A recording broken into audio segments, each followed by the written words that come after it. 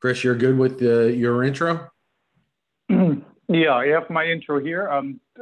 Frank, do you want to do the very upfront? I'm happy to, but why it's your don't you final do call. that? Okay. Yeah, why don't you do that, and then I'll jump into Erwin's introduction. Superb. Superb. And Today, I think you've all seen a copy of the intro to Erwin that I'm going to do. Yeah, thank you.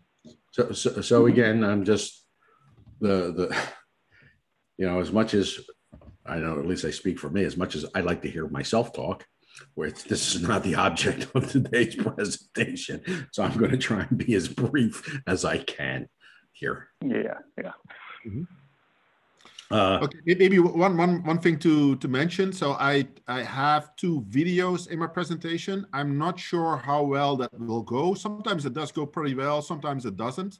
I do have another way to, if I can skip them. So if you, Mary Ellen, can you come back in? Yes. I think there is a setting, Erwin, that you might want to focus on. Can you take Erwin through that, Mary Ellen? Oh, when you're sharing the computer sound? Sharing the computer sound. So when you selected to go back out and unshare your screen. Yeah, but there was no sound in the video, so that's not a problem. Oh, okay. Okay.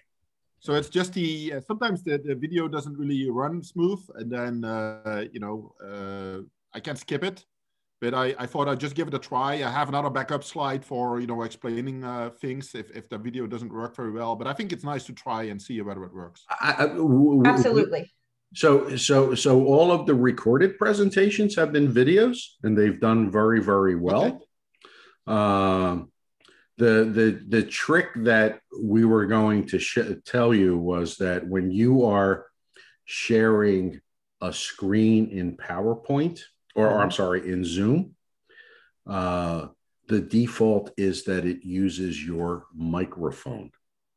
There is a checkbox that you can check to also share the computer sound on anything that you may be playing.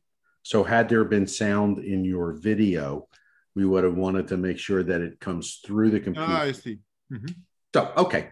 No, but that's not the case. I want to explain what people see, and hopefully it works. And if it does not, it's I'm prepared for that. But let's just give it a try. Okay. Well, we love the fact that you have a plan B. Yeah. Well, for this one, I have.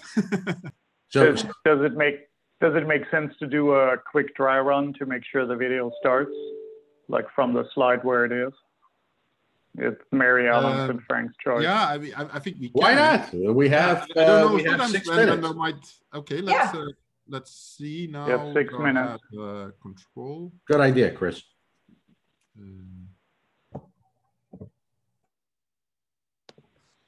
Okay, now also the slide doesn't forward. So let me see. Okay. So here it is. I think this is the most impactful. So do you see it? Yeah. Mm-hmm. Yeah. Okay, that's good. And actually it runs smooth here. So I know sometimes it kind of, it doesn't work very well, but apparently it does. Okay. That looks perfect. And there's another one, but I think this is the heaviest one. Yeah, good. So okay. Very slick.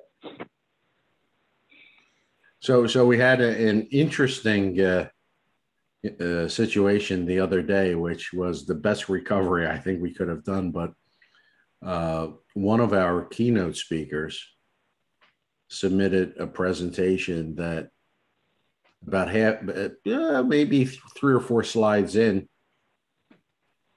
there was no audio. And we're in the middle of presenting the pre-recorded version, and the audio goes out. Well, thankfully, the speaker was in the Zoom room, and we enabled his microphone, and he was actually narrating the video that he had pre-recorded with his own voice. And after 1 or 2 slides of figuring out to make sure that he wasn't coming back in, it was hard for anyone to tell that there were actually two separate streams. So he had another presentation yesterday, and we went and checked it, and it turned out there was the same audio problem. We were able to get him to send us a fresh copy of it, which we were then able to pipe in, and no one knew the difference. So I have. Can I interrupt for 1 second just to pass on? Lauren said that the video that you played came across fine. Thanks, Lauren. So looking good. So Lauren Kramer, who's our digital events coordinator, is actually monitoring the YouTube feed. Okay, so which is one channel, one step down the progression.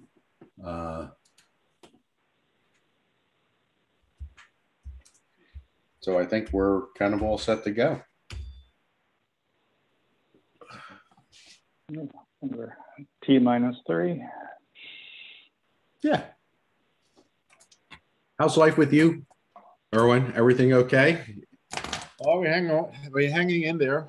That's fine. That's fine. What's the COVID situation in the Netherlands right now? The number of infections or the cases is pretty. It's still pretty high compared to other countries, neighboring countries. But you know, and of course the IC situation, the emergency, the intensive care situation is, you know, a little bit delicate. But other than that, a lot of things are on, and I don't think people, you know, a lot of things are just going, and we can come to the university and the labs are open. So yeah, I think we're doing reasonably okay. But yeah, the vaccination, we should speed up that. I mean, we are lagging behind a little bit if you compare it to some other countries, I think. But soon that also should catch up again. I think by July, or by the end of the summer.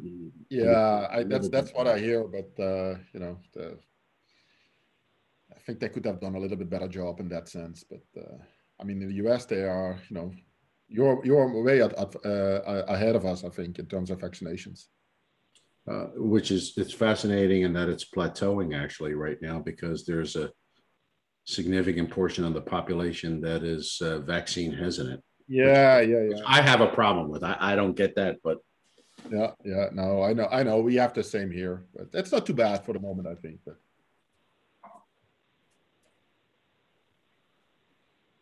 so the one little. So I guess at this point we've got 1 minute. Time to go dark is what the director is telling us. Well, we're all live. Right. I'm dark, so I'll just see you after is what I'm saying. Yeah. Thank you, Barry Allen. Thank you. Thank you.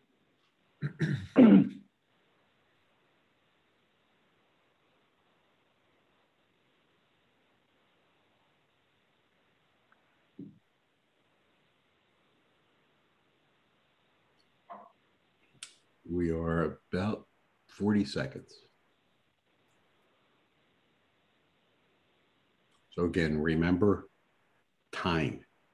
Erwin, if you see my camera come on, you'll know you're really running long. We are recording.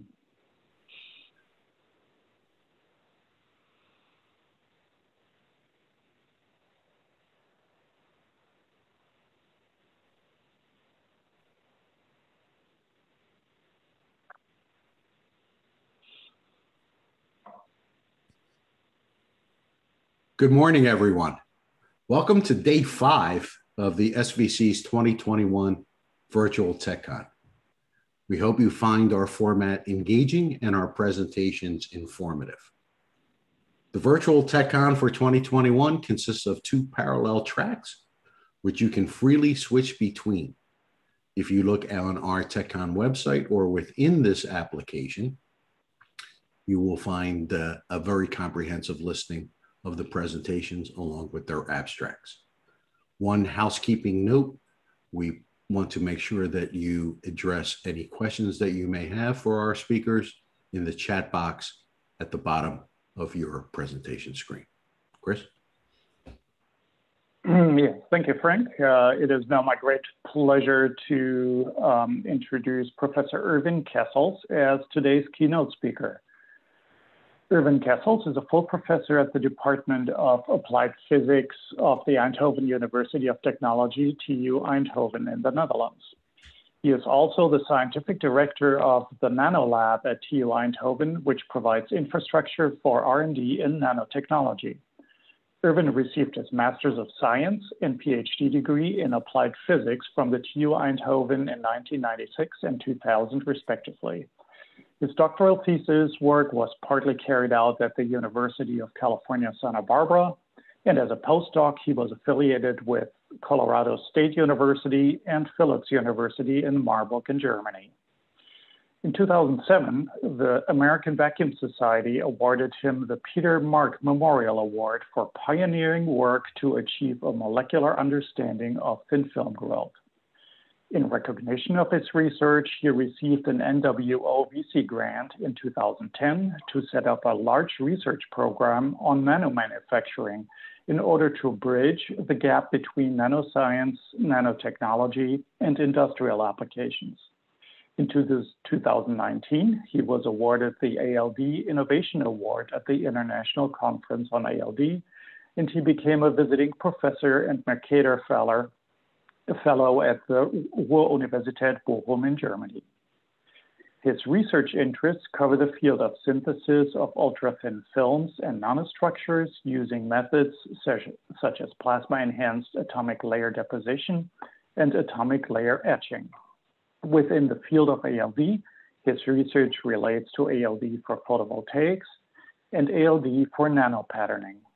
Currently, Erwin is focusing his research on atomic scale processing, a field which is believed to grow in importance for a wide variety of application domains. Erwin chaired the International Conference on ALD in 2008 and the ALE workshop in 2020, and he frequently coordinates ALD-related workshops. Erwin is active in the Society of Vacuum, in the American Vacuum Society, and has been president of the Netherlands Vacuum Society. He is an associate editor of the Journal of Vacuum Science and Technology, and he is also the driving force behind the atomiclimits.com blog and the founder of ALD Academy. Erwin, it is great to have you here. The stage is yours. Well, thank you, Chris.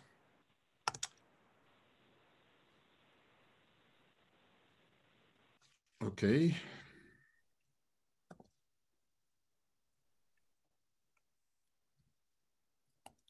I do have some problems now. It just worked.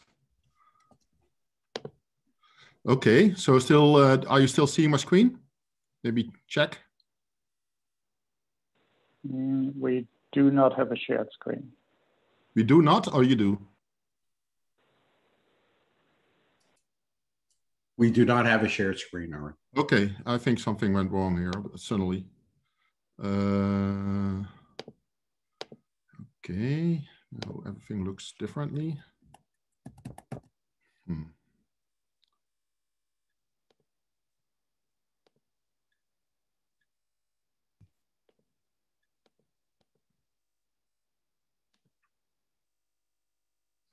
Okay, let me just.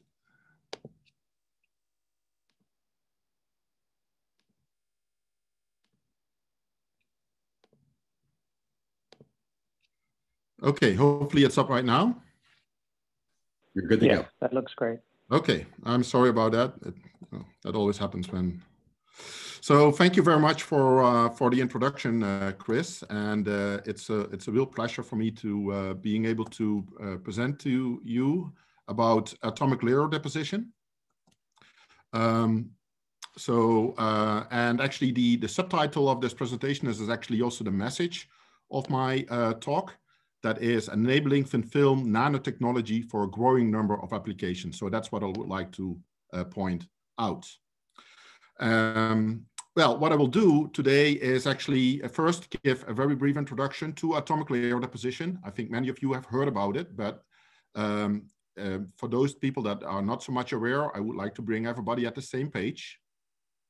And next, actually, most of the talk will be about ALD applications and also about the associated equipment, because these go typically hand in hand. And we'll go over a couple of things. I will start with the semiconductor industry, which is the major industry using ALD, but then I will touch on solar, display, battery industry, and also on protective and optical coatings. And I will describe the different ALD reactors that have been developed and, well, which is still being developed. And then I will summarize. So what is ALD? ALD is a method to deposit ultra-thin films with an angstrom level thickness control. So you can build up films atomic layer by atomic layer, as the name suggests, with an extremely good growth control.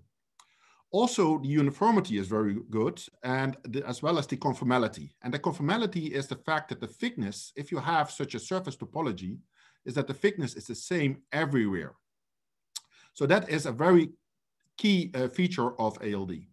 Also, the fact that you can grow at relatively low substrate temperature is important, and that is typically less than 400 degrees C. So on the cartoon level, it looks like this. ALD is a CVD-like method, chemical vapor deposition-like method, in which the film growth takes place by repeating cycles. And every cycle typically consists of two half reactions, here indicated as A and B. And you basically repeat these cycles to build up the film thickness, as you can see in this simple plot. So you do AB, etc. Now, it's important that these half cycles, or half reactions, are self-limiting. The surface reactions are self-limiting. And that means that if you expose the surface to a precursor, that will absorb up to an atomic layer, which is less than a monolayer typically, and then the absorption will stop. So when you look at the thickness increase, you will see saturation. Next, you will purge, and then you do the second half cycle, which is the co-reactant that is exposed to the surface. And this will react also in a self-limiting way. And then basically you have added an atomic layer of the material that you were depositing. Also, you have regenerated the starting surface again, so that you can do new step A and B again over and over. The purge is very important because you don't want the reactant, the co-reactant, to meet the precursor in the gas phase, because then you would get CVD reactions, and that is what we call parasitic CVD. Now, next, I will, hopefully this works, I'll show you a movie to show the prototypical case of ALD of alumina. And for that, we can use the combination of trimetal aluminum, this molecule here, and water. So let's see whether the movie will run.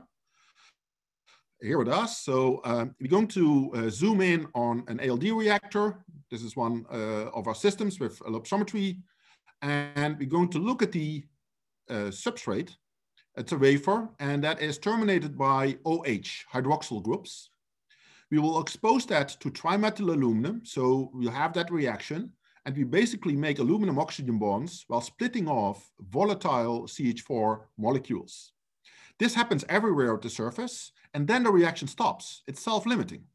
We purge, and then we introduce the co-reactant, which is the water. The water will now react with the CH3 groups. It will replace the CH3 by OH, again by splitting off volatile CH4. Then we have our OH-covered surface again after a purge, and then we can repeat this cycle over and over to build up the film thickness that we want. Now, maybe this movie suggests that the films are crystalline. That is usually not the case. The films are typically amorphous or polycrystalline. And that's also an important aspect. Well, here I show the cartoon, and just in case that the video would not work, but I have just explained this. And here you see a more sophisticated, more scientific description of the cycle. And this is also something that we have investigated, we and others, just to see whether the surface chemistry is as simple as I just explained. For example, we have with mass spectrometry, we have looked at the reaction products when we dose the trimetal aluminum and the water. And then indeed, we see gaseous CH4 that is released from the surface. Another nice method is surface infrared spectroscopy, where we can look at the surface groups. And if we do that, we can see here, this is when we dose trimetal aluminum. This is the baseline. And positive peaks here, for example, this is related to CH3 that we create at the surface, while the negative peak is due to OH, hydroxyls, that we remove. So we remove OH, we create CH3. If you do now the water exposure, it's exactly the other way around. We remove the CH3 and we regenerate the OH. So it's a very nice clean chemistry, at least this prototypical ALD case of aluminum oxide. And there are many more studies that have been done with other methods, quartz crystal microbalance, in situ spectroscopy ellipsometry, etc. Now, talking about ellipsometry, this is also showing some data here. This shows the very nice precise thickness control that we have. Here we see different oxides, and we see how the thickness increases with the number of ALD cycles. And if you would like to do 10 nanometers, you can see how many cycles that you do. This slope of these curves is what we call the growth per cycle, and that's the thickness per cycle, basically. And typically, this is around 1 angstrom. So a little bit less often also, but it's about 1 angstrom. This does depend on the oxides, as you can see here. So it depends on the materials. It depends on the combination of precursor and co-reactant, on the temperature.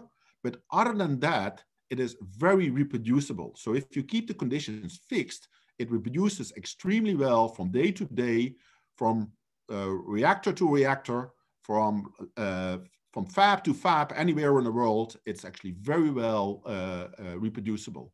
And that's one of the very important aspects of ALD. Here I also show some of the precursors that you can use. Trimetal aluminum is a simpler one, but they can get pretty complicated, as you can see. So this is a huge field, the precursor chemistry.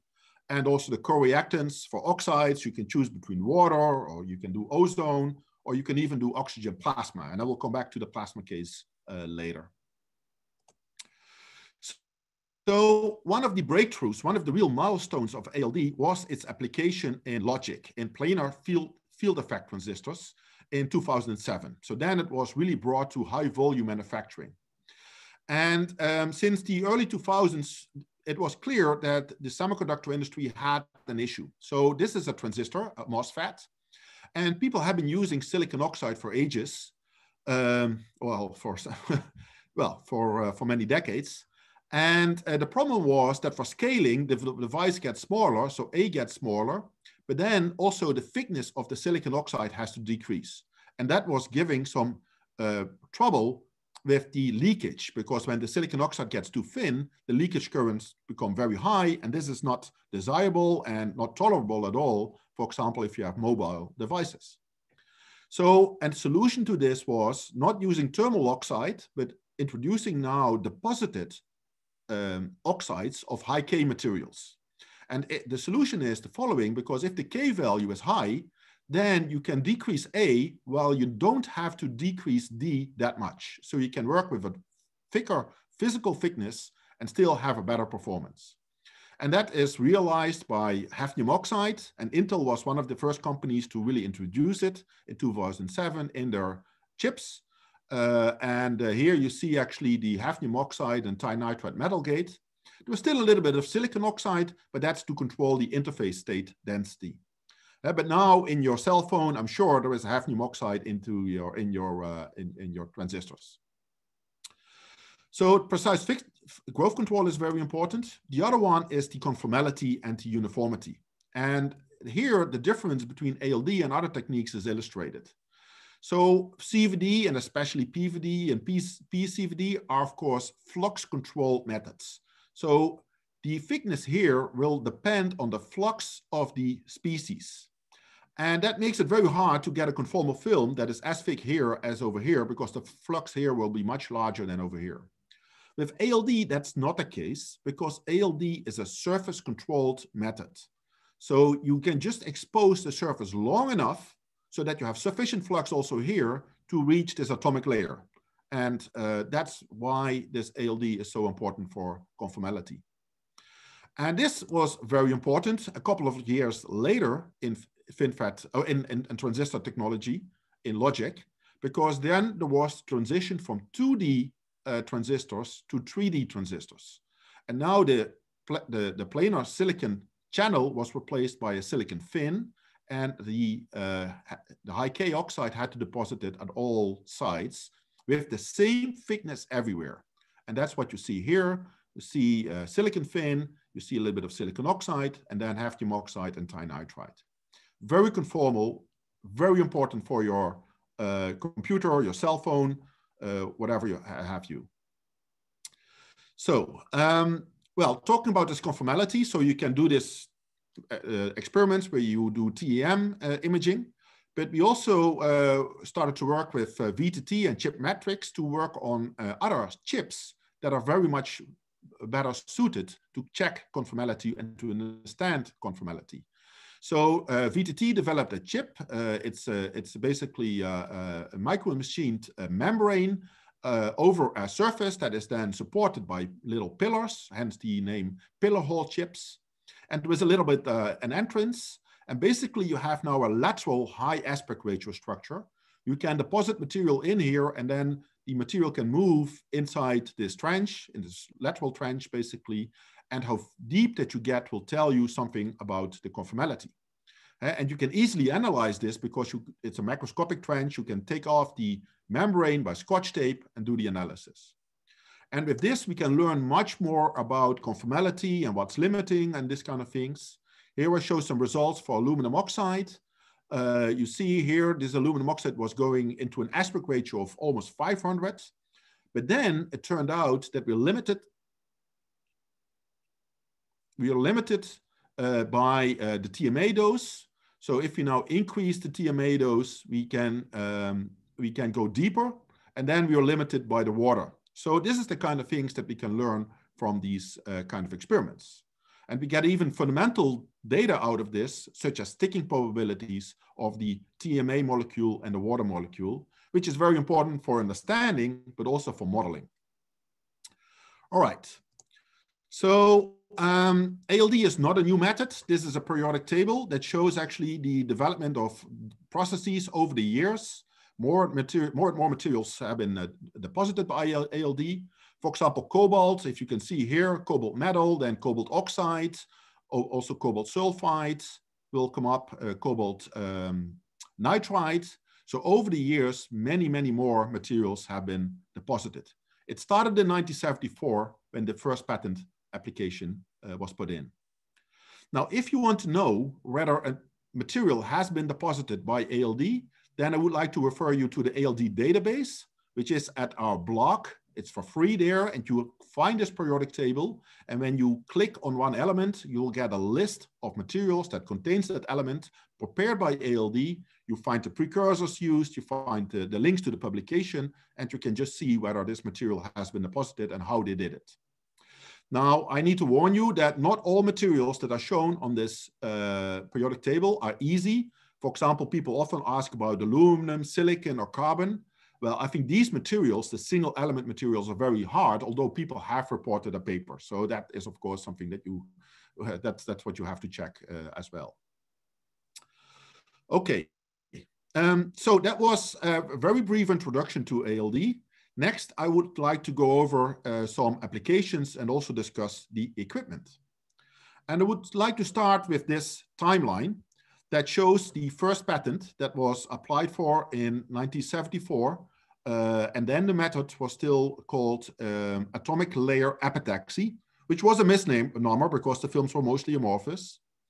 There was some first application was in thin film electroluminescent displays. I will show that later.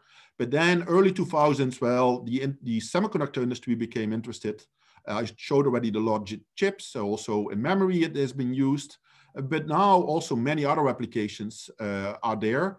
High volume manufacturing is also, for example, solar cells and OLED displays, but also many niche applications. So I mentioned already the field effect transistor, so I'm not going to repeat that. I just would like to point out that the hafnium oxide and tinitride for these transistors are typically deposited by single wafer reactors. These are like these examples: cross flow reactor, shower head reactor, working at a pressure of around 1 torr, and you just inject the precursor and the co-reactant one by one in a pulse train, basically. So that is being used for these high K metal gate situations.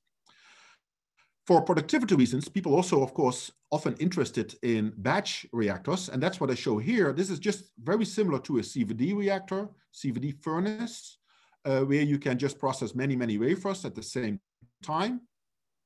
And this is, for example, the case for DRAM and other memory applications. So DRAM also has several ALD layers inside, and here I show a DRAM memory cell, which is basically a MIM capacitor, metal insulator, metal capacitor. You have tynite electrodes, and then this is the dielectric. The zirconia is used for its K value to increase the capacitance again. The alumina is actually reducing the leakage current because alumina has a high band gap and therefore reduces the leakage quite a bit. And that's also very important for DRAM. So this is also already a very important application for many, many, many years.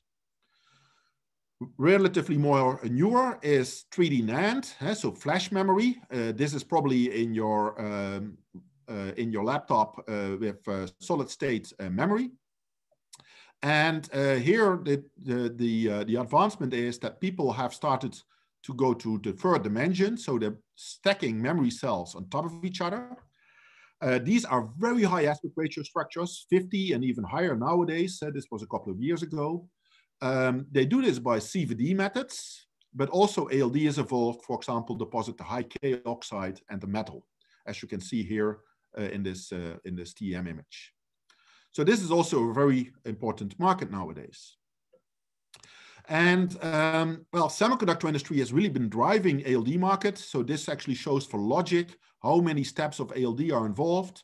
Intel has been using 70 steps of ALD in the 10 nanometer node chip, which is the most advanced technology. What's important to realize is that only 50% of the ALD layers that are deposited end up in the actual device. There are also many sacrificial layers. And maybe this sounds a little bit confusing, but I will explain what that means. Because ALD is also used, for example, in patterning. This is again a FinFET. You see 3 fins next to each other. And the distance between the fins is 30 nanometers, 33. The fin width is only 6 nanometers, so it's actually very impressive. But lithography, optical lithography is not having enough resolution to do this unless you go maybe to extreme UV lithography. But that was not available 5 years ago. So people came up with a trick, and that is using low temperature ALD of silicon oxide and titanium oxide as spacers for pitch splitting. And let me show that in a separate slide to explain this. I think it's a very clever design.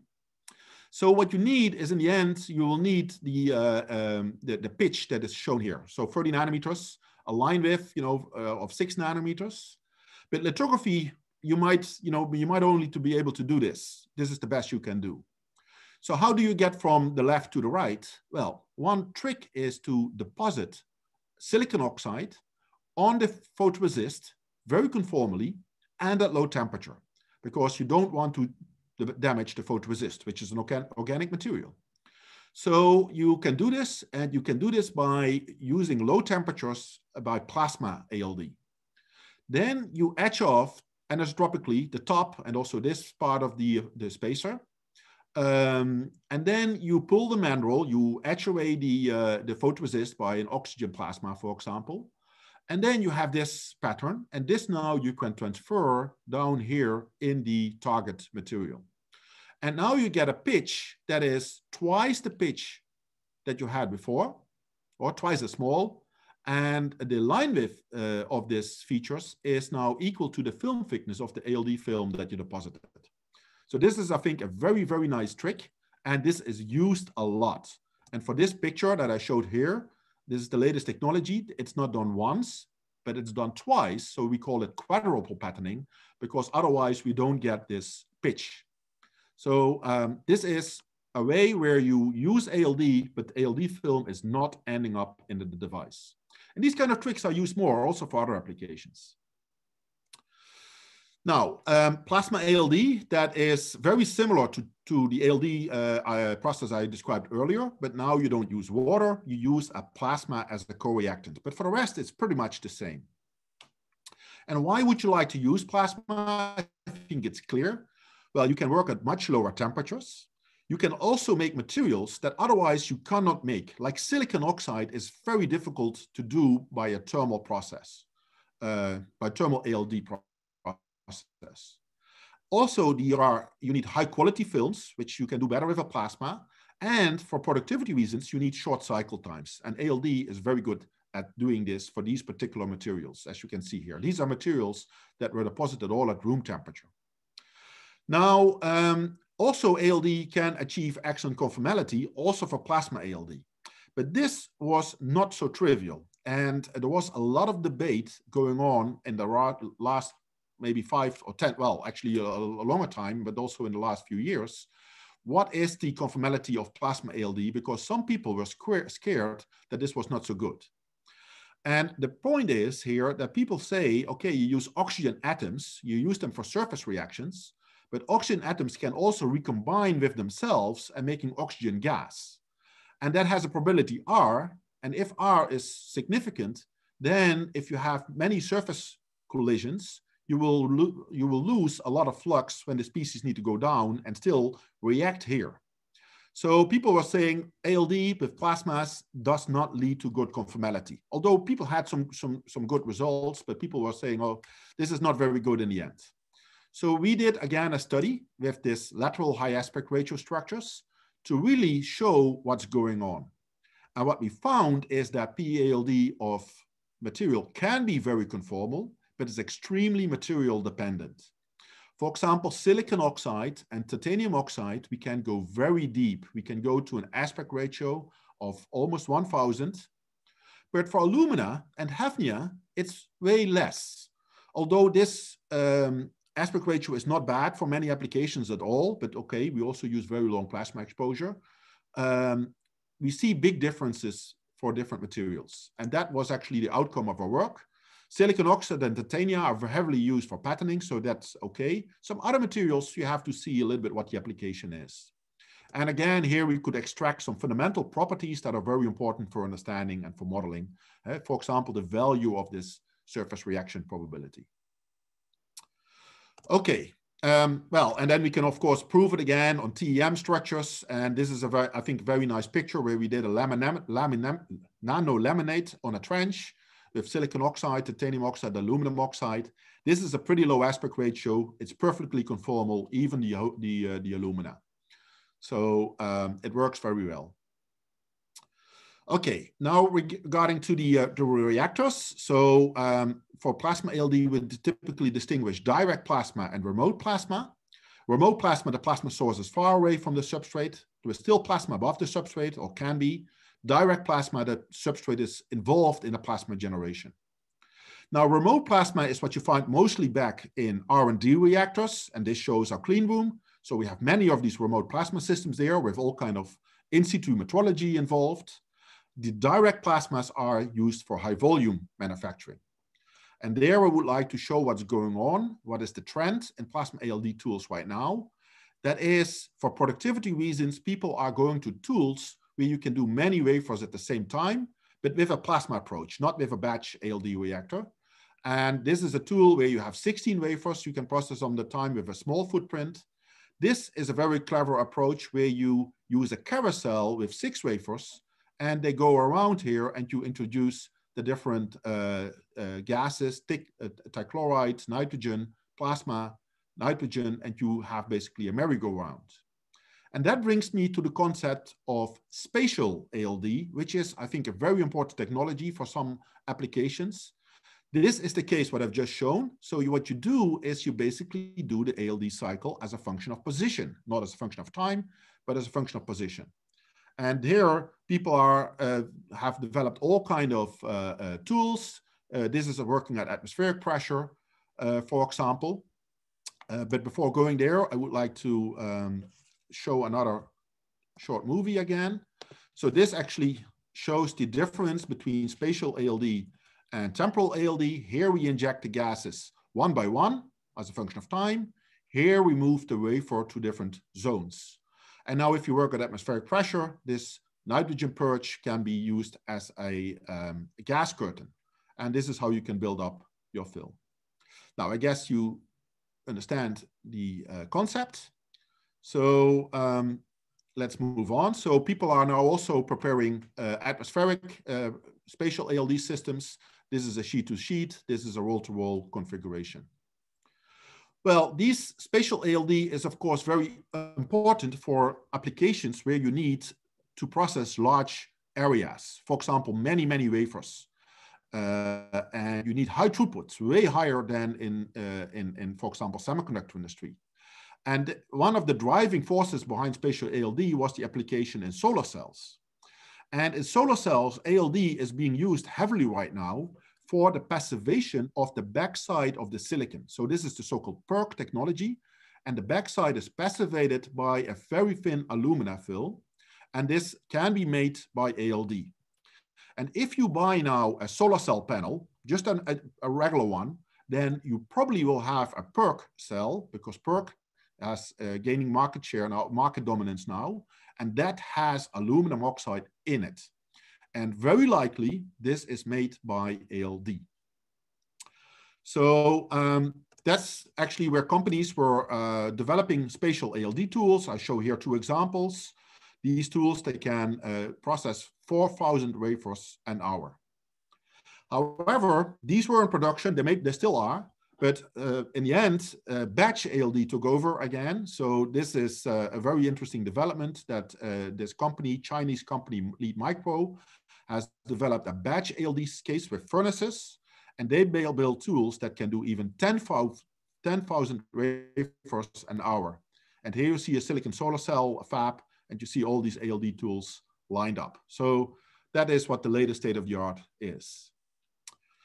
So that was about solar cells. Now a little bit about displays. I mentioned already that in the early days there were these electroluminescent displays that were made by ALD. This is a photo of the 80s. So then it was in production, very small production, but it was.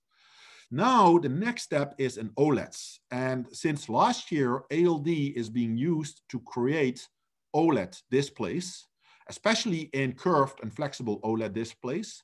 And LG was the first one to do this. And ALD is used as a part of the thin film encapsulation stack, where ALD is deposited on the OLED and improving the encapsulation. And the first product is the catalytic Escalate that has this curved OLED cockpit with ALD layer in there. In terms of tools, well, before I forget, so for encapsulation, it's of course several things are important. But I think one very important nice thing is that ALD is so conformal. So this was a deposition where a particle fell on the substrate. And you can see here that it made a nanolaminate, so you can see it so clearly. So you can see how well this particle was encapsulated. So I think that shows the benefit of ALD. In terms of tools, there are people that have been going to these large PCVD-like tools. They make that in ALD reactors. But also here, there are people developing spatial ALD tools, sheet to sheet, where they even do some patterning by the ALD method itself. Another application would be in lithium-ion batteries. This is probably not in production yet, but I think it will be soon. And of course, battery field is a very active field nowadays. ALD can have very many applications, I think, in batteries, solid-state batteries, etc. But one application that I would like to highlight here is the improvement of the stability of the cathode particles, which are lithium cobalt oxide cathode particles, by applying a very thin ALD layer. And if you do that, the stability of these cathode particles is much better against the electrolyte, and that improves the lifetime. And many people are looking into this, and one of the companies that are supplying the companies with the tools is Forge Nano. How do you do the particle coating? Well, there are several approaches. You have to agitate the particles to get a conformal coating. You can do this by fluidized battery reactors, such as Forge Nano is doing. But you can also do this mechanically, for example, by a rotating drum. So these are the things that are going on in the field of particle ALD. Then there are many more applications of ALD, and I don't have the time to go over this. I think I just would like to point out that there are many applications smaller scale applications where ALD is used for protective coatings or for optical coatings. I show here an example from Banach, where they use ALD as an anti-tarnishing coating on silver jewelry. So you see the whole reactor loaded with jewelry, and then they do a run. If you keep the alumina very thin, you will not see any optical change, but you will protect it much better. It can also be large area. There was a report about mirrors, silver mirrors that were coated by ALD in a huge reactor. This is some lenses that you can coat with a bandpass filter. I think there were many, many of these applications. Also more sophisticated optics.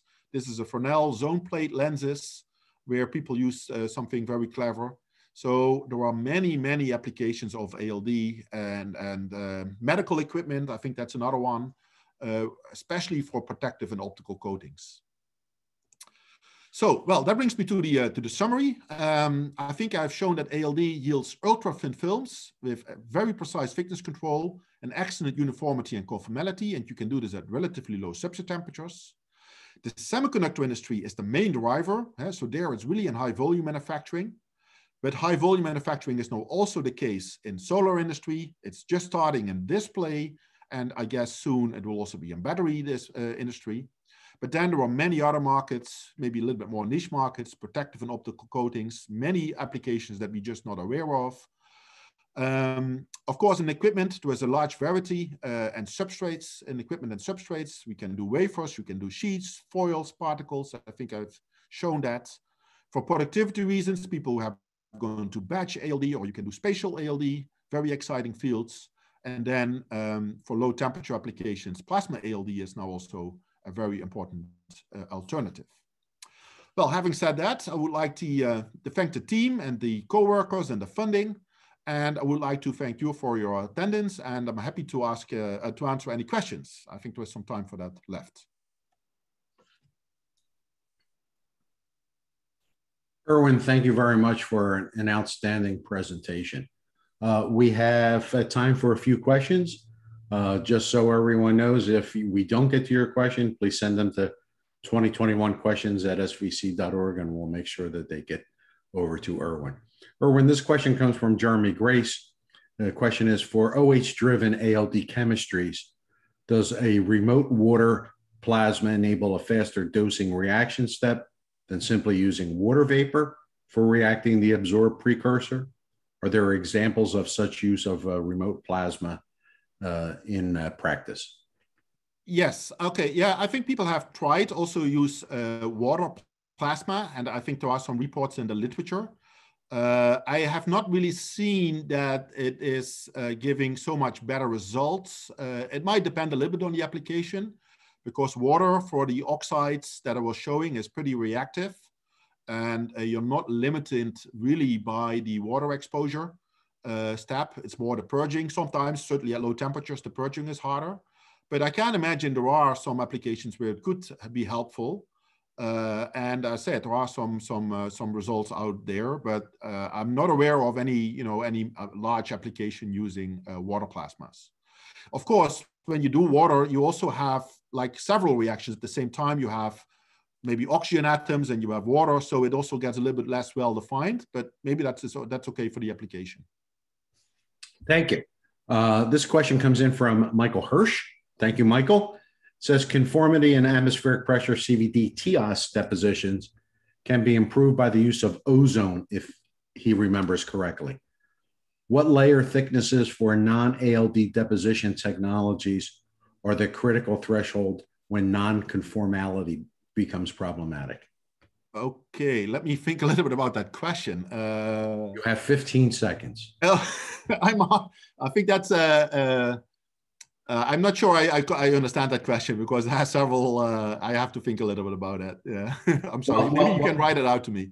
Yeah, well, thank you. And again, Erwin, thank you for honoring the SVC with your time and attention and an outstanding lecture presentation. To our attendees, please go back to your personal agenda or watch the presentations tab so that you may tune into the next set of presentations, which starts in a little under 10 minutes. Erwin, thank you. You're welcome. It was a pleasure.